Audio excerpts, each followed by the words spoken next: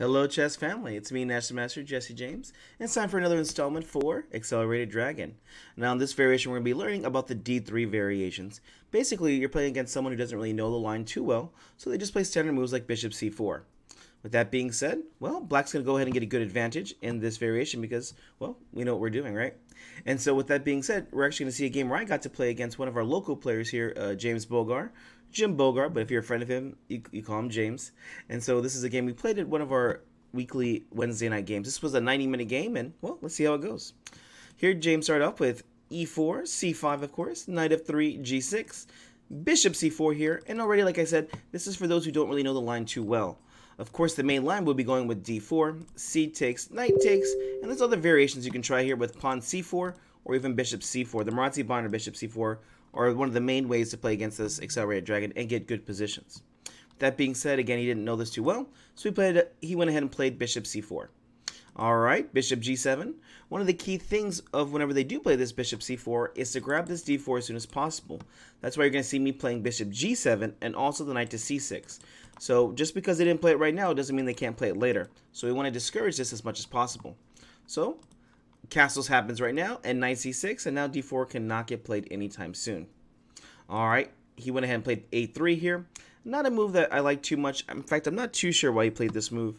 Actually, in this game, he plays A3 and H3, and I would discourage a lot of players to do this without a good reason. Alright, I went ahead and played Knight F6, of course, and he went pawn to D3. Now, I do have a question for somebody. Let's see. What happens if they play pawn to E5 here? This is something that a lot of people will ask me, so my question goes to you. If E5 gets played, what do you play here as Black? Alright, well, hopefully you push pause. Hopefully you try to calculate. What happens if E5? Actually, Black is better in all these lines. After the simple move of Knight to G4 here, you see that the E5 pawn will be lost. Well, White does have an interesting tactic here, and you don't get full points if you didn't see this, but White actually has Bishop takes on F7 check. Alright, King takes on F7, Knight G5 check, King G8, and Queen takes G4. Who stands better here? Well, Black, actually. Here, although it seems like Black's king is running around and he is not able to castle, well, the king is actually quite safe, and we're about to win our pawn back. Knight takes on E5. So, well, Black has an easy advantage here as he has both center pawns, and we also have the bishop pair. And also, don't worry about this king. He's going to be finding safety very soon. For instance, after something like Queen to G3 here, we just play pawn H6. The knight moves away. Let's say it goes to E4. And we'll play pawn D6 here, or we could play another move here to defend the pawn. But basically, the king's just going to run to H7. And yeah, I'm already liking Black's position here. Again, the potential in this position is just much more for Black than it is for White. All right, back to the game. So, after this move of, let's see here, Knight C6, A3, Knight F6, D3, we just go ahead and castle here. All right. And here, another mistake by my opponent. He goes ahead and plays Knight B to D2. And these aren't really mistakes as much as inaccuracies. Although they're not losing anytime soon, these little inaccuracies he makes helps me build up a strong advantage. And what was wrong with this Knight B to D2? Well, whenever you're playing in these variations, well, you want to play the Knight to C3 to cover the D5 square. Remember, guys, if you're playing the Accelerated Dragon, what do you play here to get an equal, if not better, move? Hopefully you found it. Here we go ahead and play the nice move of pawn to D5. Here we take the center by storm, and well, White has nothing better than just to go ahead and take. Knight takes D5. Now we've opened up our bishop, and yep, all our pieces are very active now, and we just control the center here. You can see that White, although they move first, has less space than Black does, all because of this little Knight C3 move. This would have prevented D5 from happening so soon. Alright, the game continued. Pawn H3 got played. Now here I won't give him too much guff, as well H3 actually does a practical idea, which is stopping the bishop to G4 move. And this is actually a good square for the bishop because it would like to trade off and help get control of this D4 square. Again, this is why I have a big advantage. I control more space in the center. Typically, from 4 and back, this is White's territory, and 5 and back, this is Black's territory. You can see that I've already conquered my own territory, and now I'm starting to push forward into his. Well, what do you play now? We should be looking at moving the next piece, which is the bishop. So where's a good place to place the bishop? Well, here after thinking for quite a while, I realized the bishop is not going to be good on either one of these squares. And so I went ahead and played pawn B6 to put the bishop to the long diagonal. Here we have a very nice pawn structure, and the bishop will be placed on this diagonal, aiming toward this king. All right, here we go. Rook I'm sorry, knight to e4 got played. Pawn to h6, exclam. I give myself exclam here because of the planning here. So I'm going to go ahead and ask you, what do you think we should do in this position? And what was my plan with pawn to h6? Hint, should we be going for a center attack, queenside attack, or kingside attack? All right, hopefully you figured out which way I'm going to be going. Hopefully the hint was me playing pawn to h6 here. But with that being said, now that we know we're going to go for a kingside attack, how do we do that? And why did h6 get played? h6 seems like a very slow move to do kingside attack. Well, the idea here is to play f5 and e5. And notice if we had played f5 right away here, well, there's a little bit of annoying things here with, like, let's just say I went f5 right away. Knight g5 can get played here, or even knight to c3 here. And yeah, this is a very annoying because of the pin right here. In fact, I'm not even threatening to take yet, because if I do take bishop, yeah, we'll just say knight g5 gets played. If pawn takes, pawn just takes back, well, white's just winning because of the pin. So h6 is going to stop a lot of these ideas and help push forward. So h6 gets played. White played rook to b1. Here, James is still struggling in the opening because, well, he can't even move the bishop out, the dark square bishop, which he'd like to move next, because the bishop is attacking the pawn on b2. Okay, well, what do I do now? Well, before I start my advance on the king side for the attack, I do want to take a second here and develop the rest of my pieces. Just like the Russians like to say, develop then attack. I like to follow this principle myself. So, bishop b7 got placing the bishop on the long diagonal. Bishop a2, a very interesting move here, which actually is a bad plan. Remember, if your opponent ever has a bad plan, let them do it, right? There's no need to stop their plans if it's not going to be too good. So, what do you do now? I went ahead and played one more preparatory move. King h7. Now I don't have to worry about any kind of diagonal threats with this bishop. I don't have to worry about any kind of pins over here. And, well, my opponent goes ahead and plays pawn to h4. An interesting move here. I guess trying to grab some space on the king side, but this doesn't seem to help out too much. All right, black to move. Let's start pushing forward. Let's create a strong attacking plan. What do you play here?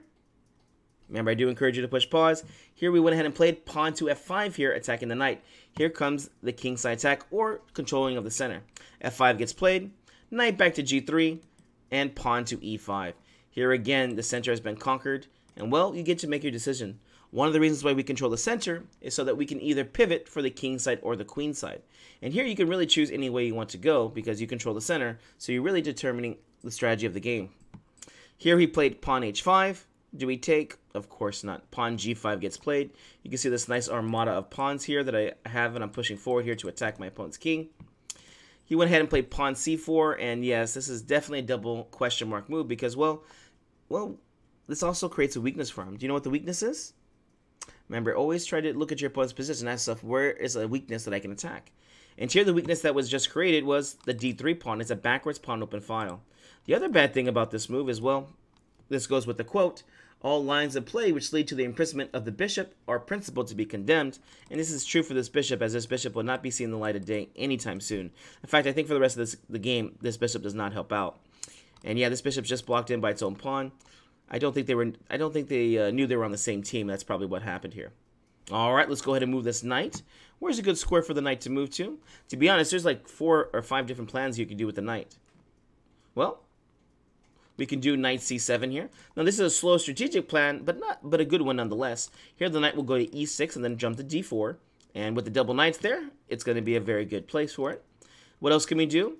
We could play knight to e7 here. The idea of knight e7 is that we're going to play queen d7, double up with the queen, and then put pressure on the backwards pawn. Anytime there's a backwards pawn or a static weakness, you can just keep building up against it. They can't really get out of it. All right, what else can we move the knight to? Well, here we can also play something like, well, knight to f6. This idea is just trying to put pressure on the pawn on h5. Ooh, be careful though. Looks like knight takes f5. It loses the pawn right away. With that being said, I went ahead and played probably the most aggressive way to play because you know how I like to do it. Here I went ahead and played knight to f4. Now the reason why this is the most aggressive is not because it puts pressure on the d3 pawn so much. It's because I already had anticipated how my opponent was going to play. Here, well, there really is only one good way to play. You have to take this knight. They say a knight on f4 is worth a pawn. At least that's what Kasparov said, one of the best attacking players ever. And, well, yeah, if you don't take this, I'm going to be definitely doing some really strong attacking ideas. So he took. And here's my question to you. Do we take with the g pawn or the e pawn? With that being said, no points awarded unless you have a plan of why we're taking back that way. And this was the most aggressive way to play, so of course I chose this line. And here I found a nice way to start a kingside attack. Alright, hopefully you found my idea. Here, believe it or not, I took with the e-pawn. Now, both ways taking are going to be good. This way was just the way that I had planned, and, well, I think it was the best way. Here, computer actually does like g takes f4 a little bit better. It's -7 in this position, -6.6 if you do my plan. And this way makes a lot more sense, too, because, well, it's going to hold the center down, so it means d4 won't be played anytime soon. And d4 is one of the few ways for white to try and get some kind of balance in this game. But the reason why g takes looks so good is because, well, we're going to play something like rook g8 and slide the queen over here and run down the g file. Notice my king is not really in any trouble at all in this game. Alright, well, if I played e takes f4, how could this be more aggressive? Well, my line is almost the same, except I'm going to force open lines. Remember, when you're attacking your opponent's king, you need open files and diagonals, and that's exactly what I do. After knight to e2 got played, g4, attacking the knight jumped to h2, and this was the whole idea behind this, pawn to f3. And, well, this is one of those requests that people just have to accept, right? This is one of those terms where, you can't say no to this. And, yep, here his king side gets opened up. There's no better move than just to go ahead and take. Pawn takes on f3, knight takes on f3. Why did I do this? Well, now you can see the g files opened up. And again, my king is nice and safe over here, while their king is wide open. And here, unfortunately, I did not follow up the best way. Let's see. Can you find the move that I missed here to get a winning attack right away? This is -14. So very, very strong position. But I make a mistake here. Although it's still a good move, it's just not the best. And the game lasts on a little bit longer. All right, hope you find the idea. Here we want to come down the g file. So we want to play the idea of queen to g5 check, meaning we need to get rid of this knight here on f3. And so if you understand that, well, then you understand what we should play here, which is here I should have played knight to e5 here, a simple move that I need to take on f3, and if the knight takes, well, the game just ends very quickly with, queen g5 check over here. With that being said, I missed this move and I played knight to d4 right away. And the idea was still the same, to try and take on f3, but of course, Jim finds the best way to play. He played knight takes d4, and then I played bishop takes d4. Again, the knight cannot take because of queen g5 checkmate in a few moves here. So, still a good position, just not the best. And, well, this rook is coming to g file too, so his king tried to jump out the way. King to h2, queen c7 check, king h3. Yeah, if you can imagine putting your king inside the pin is not going to be best. In fact, after king h1, the game ends very fast after queen f4. And there really is just no good answer to this bishop takes f3 check. And the king is going to be trapped, especially whenever the rook gets to the g file here too. So, king h3 got played. And, well, black to move, simple chess. Let's just play rook g8. Now there's so many ideas for checkmate and attacks down this file. All right, what do we do now? Well, white to play. White went ahead and played knight to h4. This makes sense here, although this does lead to a forced checkmate move, or a checkmate sequence. It's black to move and win. Let's see if we can find the final combination here. Alright, hope you push pause. Hope you tried to find the right move. What do we play here? Well, the checkmate square is on g3 here, so here we actually play bishop takes on f2 here, and it's game over. There is just really no good way to cover this square. In fact, right now the computer's already giving something like queen f3. As we all know, this is just bad due to bishop takes on f3. And I don't know, is there any other way we could try to play this? Rook g1. Here we have the nice checkmate sequence. Rook g3 check. Of course, if we take, it's mate in 1. So we're going to go ahead and play king h2, but now checkmate in 2. Rook takes g1 check, king h1, and queen g check and mate. Well, guys, I hope you guys enjoyed this one. This was how to play against the d3 variations. Remember, try to control that d4 square as soon as possible. And, well, good luck in your games. We'll see you in the next video.